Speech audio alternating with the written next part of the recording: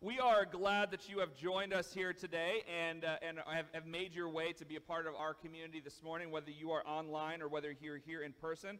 And I'm excited because a lot of you have already been coming to us and saying this series has been really useful in thinking about how we understand our lives and how we understand what God is doing in our lives at this particular moment in history. And we're talking through what it means to rebuild, to put things back together after things have broken apart. And for so many of us, that breaking apart was violent and sudden, and we didn't expect it, and we had no expectation it was coming. Some of us have lost loved ones. Some of us have lost our jobs. Some of us have lost practices in our lives that were really core to who we were, like going to Whataburger every Friday night and pigging out in the dining room there, or whatever it is that was really important to you. And something about all of our lives has broken apart over the last 12 to 14 months, and we now have an opportunity, as many of us are coming back, to build whatever we want to build. Like, in some ways, things falling apart are terrible. And in some ways, things falling apart create an awesome opportunity. When everything has fallen apart and when everything is broken, it's a great opportunity to get wins, to build something in your life, to grow something in your life. And that's what we all have an opportunity to do right now. But if you're like me, I'm at least questioning, okay, so I know what my life used to look like. I know how devastatingly small my life became over the last 12 to 14 months. But now, as my calendar starts to fill back up, as I start to be involved in more things, what do I want to put in those? Do I really want all of this stuff? Yesterday, I finally, after 8 years, got a new computer. My wife's been telling me to buy a new computer for so long because it barely functions, and I was like, every day I would like speak really nice to it and like stroke its side just to keep it going. And my wife for like a year has been saying, just go get a new computer and quit complaining about it. But if you know me, that's not what I do. I just complain about it, and then eventually it dies. Like that's kind of how men approach underwear and socks, like that same sort of perspective. And so I was doing that, trying to get my computer, but I finally got the new one. And so the first thing your new computer asks you when you have the same kind of computer is it asks you, what from your old computer would you like to transfer to the new computer? Everything, nothing, or something in between? And I was looking at these things and I was like, there are a lot of things on my old computer, files, little, bits of information, data, that I probably don't need. It's like when you move from a house to a house and you have this awesome opportunity to throw out a whole bunch of stuff because you realize just how much stuff you have, or maybe the truck is only so big. And this was my opportunity, and at the end of the day, I finally just decided to transfer most of the things to my new computer, but I think this is kind of the opportunity we've got. How many of the old things that you did before would you like to bring in? What are the lessons that you've learned, and how many of those things would you like to bring in? That's what we have the opportunity to learn. And what we're looking at in the Bible is this story of the rebuilding of Jerusalem, because we know that Jerusalem was destroyed by the Babylonians, and there was this miraculous thing that happened where Cyrus the Great, the emperor of the Persian Empire, decided to send back in some Jewish people to rebuild the city of Jerusalem. And it did not go as easy as they would have thought, as is the case with most projects that you've probably ever done in your life. And so as we've been looking at this story, we've been trying to pick up some lessons from this story. So today we're going to look at a character whose name I love, and I argued to try and get this to be one of my kids' names, but my wife wouldn't go for it. The name Zerubbabel. Zerubbabel, right? Wouldn't that be a great name? We could call him Zerub, short, or Bubble, or something. Zerubbabel is the guy that we're talking about today. Zerubbabel was the person, the Jewish leader that was put in charge of leading the people back into Jerusalem and starting the building of Jerusalem again. And so we read that he goes back there with 40,000, over 40,000, like 43,000 Jewish people that had been in exile, brings them back to the city of Jerusalem and wants to start the rebuilding process. And you got to imagine what it would look like. It's almost like if your house is burned down and you go back outside and you realize what has been lost. And as they approach Jerusalem, they must have wondered, what has been lost here? They must have really wept at the destruction that they saw. But at some level, kind of like we are right now, they also probably got a little tinge of excitement about we could create something new. You know that leak that we always had in the old temple in the back corner? We could finally fix that. Remember that front column that always drove me crazy every time I came to the temple? We can finally make a better one. And this is the opportunity we always have to rebuild. So we're going to look at Ezra, which is probably a book that you've not spent a lot of time reading in your Bible life. Ezra chapter 4, and we're going to be starting at verse 1. Ezra chapter 4, starting at verse 1. Now, they had started rebuilding, and then something happened, and this is what happened. When the enemies of Judah and Benjamin heard that the exiles were building the temple for the Lord, the God of Israel, they came to Zerubbabel, and the heads of the families said, "Let us help you build, because like you, we seek your God, and have been sacrificing to him since Esarhaddon, king of Assyria, who brought us here." So you've got these people that when this big switcheroo happened, and when Nebuchadnezzar or whatever Babylonian king had moved them out, took them out, and put them in lots of different places to try and confuse them and make them less powerful, he put some other people back into Israel. And one of the things that we find out in this story is that those people that he put back into Israel were not just the godless fiends that everybody thought they were actually sacrificing to Yahweh, to the Jewish God. They accepted the local religion, and were doing that, which is really funny because the people who left Jerusalem weren't even doing that. But Zerubbabel said, Joshua and the rest of the heads of the families of Israel answered, "You have no part with us in building the temple to our God. We alone will build it to the Lord, the God of Israel, as King Cyrus, the king of Persia, has commanded us." And then the peoples around them set out to discourage the people of Judah and make them afraid to go on building. They bribed officials to work against them and to frustrate their plans during the entire reign of Cyrus, king of Persia, down to the reign of Darius, king of Persia. Now, what we find out in this story was that they came up against opposition from the very people that wanted to help them originally. These people who were living in the region, who had just had these 40,000 people just show back up to try and get their homeland back, had offered to help, but now they had rejected their offer of help, and now they are starting to cause them problems. Now, I'm going to save you all of the reading of the letters, but what happens from here is that the local leaders from the Persian Empire, which seems to be a pretty efficient outfit, started writing letters back and forth to each other saying things about what was happening in Jerusalem. And what ultimately happens is that the king, the emperor of Persia, which is no longer Cyrus, but his son, decides that they're no longer going to be doing this project, the building of the temple and the rebuilding of Jerusalem. So they send the order to Zerubbabel to stop. And for almost a decade, maybe even more than a decade, Zerubbabel stopped. The people stopped.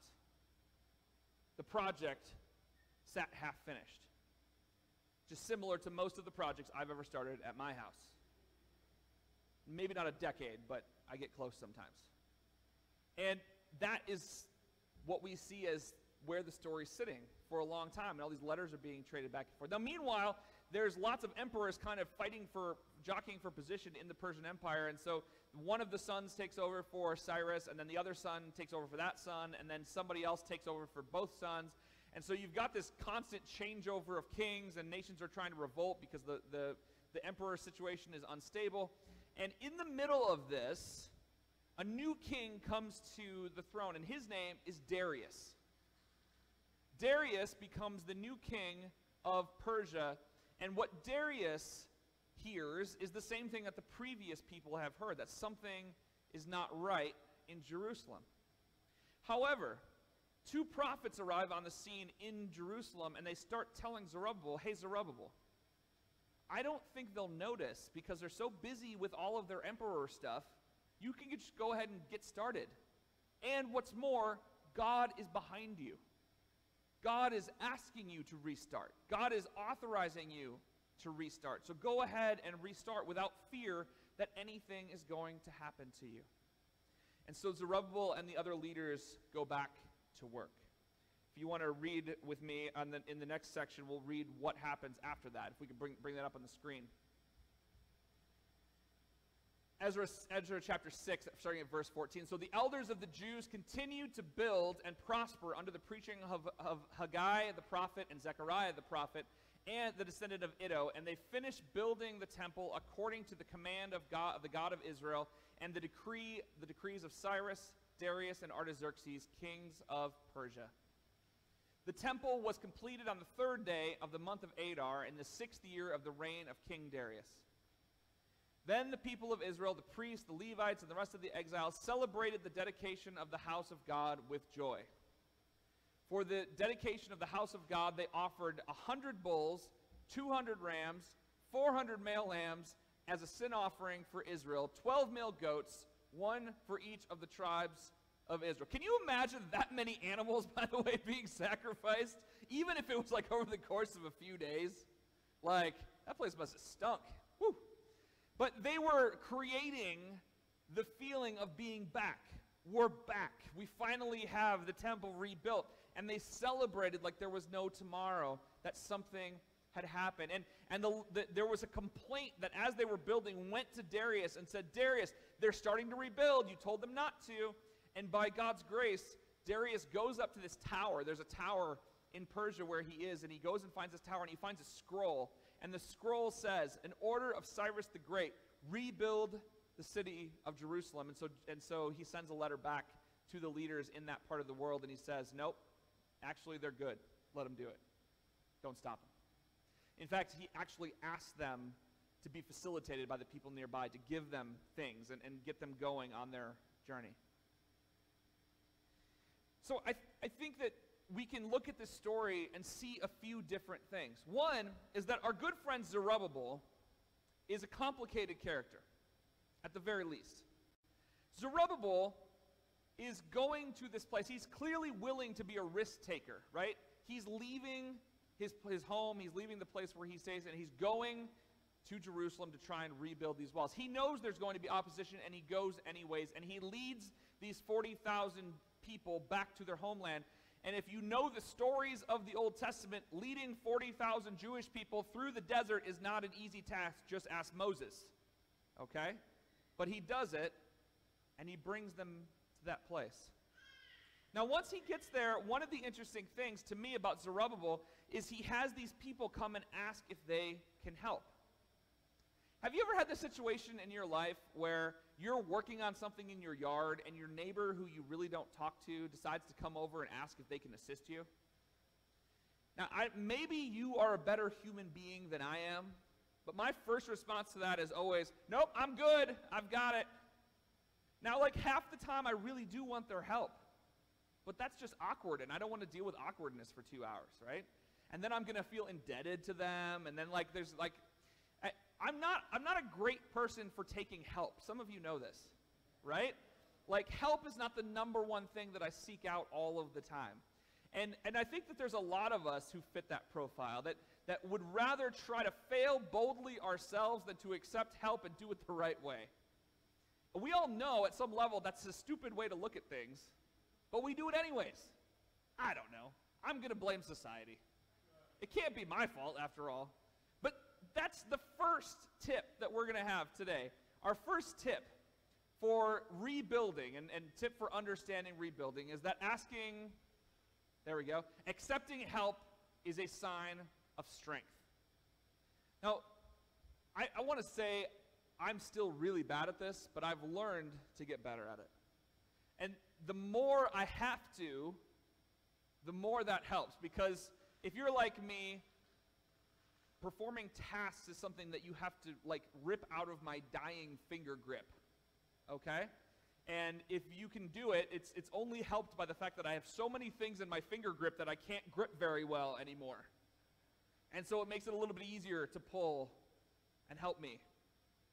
But the more you do this, the more you learn that having people help you, having people be on your team, having people that are able to be a part of what you're doing only makes your impact greater, My dear friend Sarah Weir's back there. Sarah is our assistant director at the Navigation Center. Kimberly is upstairs. She's the assistant pastor here at Sunrise. Both of those people, I used to do all of the things that they currently do. And it wasn't really something I was like, oh, I would love to not do all of these things. But you know what's beautiful about adding both of those people to our staff here at Sunrise? We get so much more done. And you know what? They're better at a lot of the things that I used to do than I am. And that's a beautiful thing. And we might not do things exactly the same way, but what you realize is that every time you add someone to your team gets stronger. Even if you would do things a little bit differently, every time you add a person, your team gets stronger. And even if it's difficult for you to delegate, even if it's difficult for you to add people to your team gets stronger. We can do more things at the Navigation Center because Sarah Weir's there. We can do more things as a church because Kimberly's on our staff. We can do more things every time we add a person. We're able to create bigger impact because of having a stronger and a better and more capable team. Because this is going to be new information for you, but the world does not revolve around me, okay? I cannot do everything the best. I know this is devastating news for you, and I'm totally sorry that I had to be the one to break it to you, but there are really good people who can pick up the slack. And in your life, I am absolutely certain that there are people who could help you do the things that you do better. For many of you who've done drug and alcohol recovery, you know that unless you accept people onto your team, you are going to fail.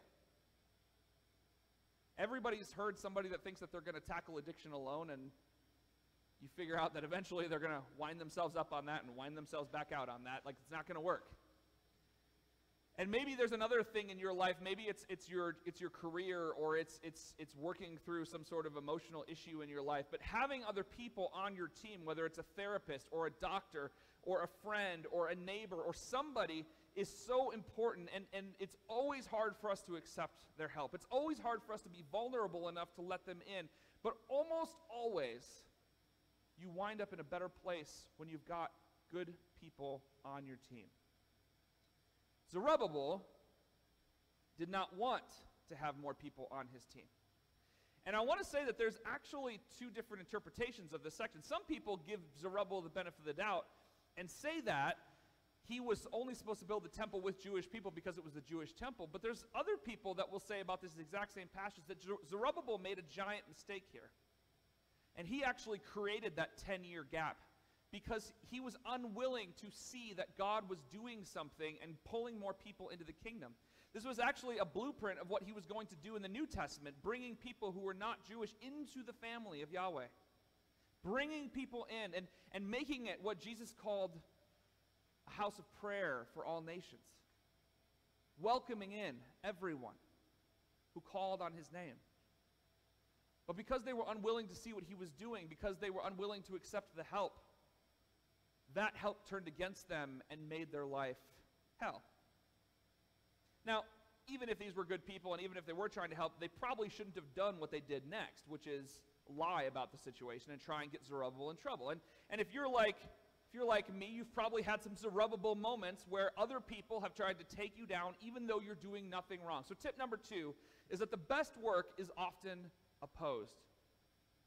I found in my life that sometimes the harshest opposition that I get is,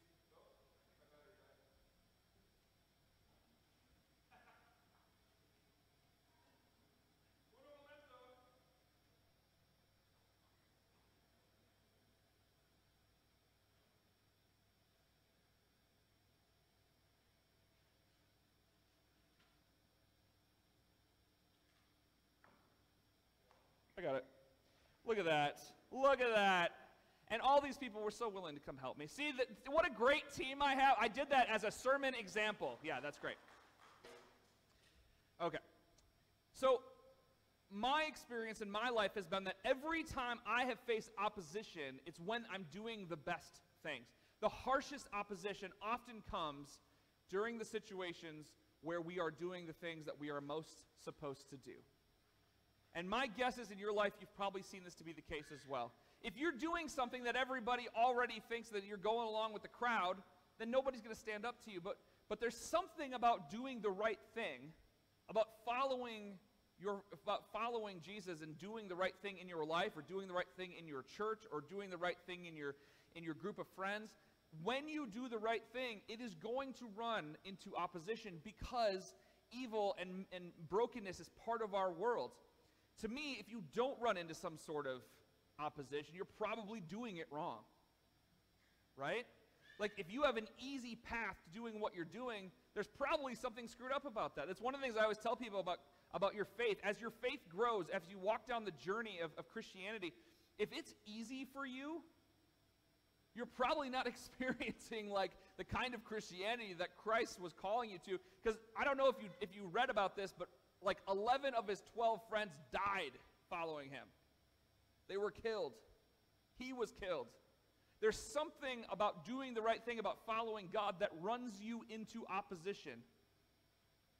And if you're not running into opposition, it's very possible you're just not running the right way. So Zerubbabel, even though he may have not accepted help and that may have been his own detriment, he didn't deserve to have those people come against him because he was doing what he was supposed to do. He didn't deserve to have people lie about him. He didn't deserve to have these things happen to him, but he endured. So after a decade, he decides to move forward, and that's where we get to tip number 3. Sometimes you have to ask for forgiveness instead of permission. As you're rebuilding your life, you may run into situations where you really want to do something and it's the right thing to do, and it may not be something where you can get it signed off on by all parties. Now, you notice I put a sometimes there, and maybe I should have capitalized the sometimes there, right? Because you can also get into a lot of trouble with this. Like, if you just decide to go start building a house on your property this afternoon without permits, the city is not going to like that very much, and they don't care how much forgiveness you ask for. There are times and situations where that shouldn't happen in your life, but there are also times and situations where the way things are not necessarily the way that they should be. So I think back through the history of America and some of the protests that have happened in our society, and the ways in which they've oftentimes pointed out things that were very, very wrong in our society. And initially, everybody thought, what are those jerks doing? Why don't they just sit down and shut up? But what they were doing was they were standing up for what they felt was the right thing to do. And ultimately, most of those things, a lot of those things, ended up shaping the way that our world is today. This is true all around the world. People who decided to do the right thing, even when there was an easy thing to do, ended up shaping the course of history. And when you're in a messed up, broken down place, kind of like many of our lives are right now, sometimes you just need to act. That's what Zerubbabel did. Technically, you could qualify what Zerubbabel did by rebuilding the temple as a failure or as a sin. Like, he was going against the way that God wanted him to go. But really, when you think about it, he was acting in the way that he was told to go by the prophets and by the way that God was calling him. And eventually, he just heard God's call, and he took it as more authoritative than what he was hearing from the emperor. Zerubbabel had to decide that he was going to do what was right rather than what he was being told. And many of us face those sorts of situations in our lives. My caveat to that is that you should probably ask a few people around you whether what you're hearing is correct, and not just, decide to run off and do a bunch of things that you think are right that you're hearing in your head. Because some of the things we hear in our head are not the right things. They're just things that we're hearing in our head. Sometimes you have to ask for forgiveness instead of asking for permission. Which leads us to tip number 4. What God inspires, God resources. So we saw the risk that Zerubbabel took.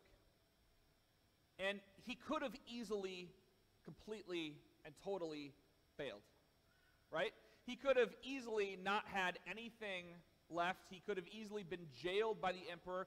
He could have been taken down, and the entire project could have been scrapped for all history. We never would have had a second temple. The whole project could have been shut down. All 40,000 of those Jewish people could have been sent back to other places in the kingdom. It could have all been done just because Zerubbabel didn't ask and wait for permission. He took a risk. He risked not only his own life, but he risked the lives of all the people that were helping him. And because he risked, because he was willing to step out, the second temple was built. The second temple was able to rise up from the ground. That Jerusalem was able to rise up from the ground. That we started to see that this place was built. This place was grown. This place was developed. And it was blessed by the emperor, not cursed. It was blessed by the way that God had called his people to act. And Darius decided to bless what was going on, and the temple became a beautiful new symbol for what happened when people took a chance. Now, what does this mean for you? What does it mean for me? Because none of us are building a temple in Jerusalem right now. At least I'm not. I can't speak for you. But I think all of us are building something, and some of us might need to take some risks to do it. Maybe you heard what Tish said this morning about how God might be calling you to be more generous in your life, and maybe that's the risk that God is calling you to. Maybe there's something in your own life. Maybe it's a personal relationship that you've been hiding from somebody for 13 months because you can, and now all of a sudden that you have to face them and figure out what you're going to do. Maybe God's calling you to build that out, to build that relationship back. Maybe God is calling you to get rid of some things that were part of your pre-pandemic life that probably didn't belong for a Christian, and to replace them with some healthier practices. And maybe that's what God's calling you to do. And that sort of work can be really, really difficult and tough. Maybe you've picked up a bad habit during the pandemic because no one was watching, and now God's calling you to throw that thing away. No matter what the thing is, God is the kind of God that when he calls you to do something, he doesn't leave you out on a limb. He comes behind you and resources it. I can only tell you story after story after story of ways that in my life when I've made the biggest risks, and I'm not a risk lover. I'm somebody who does not like to take risks.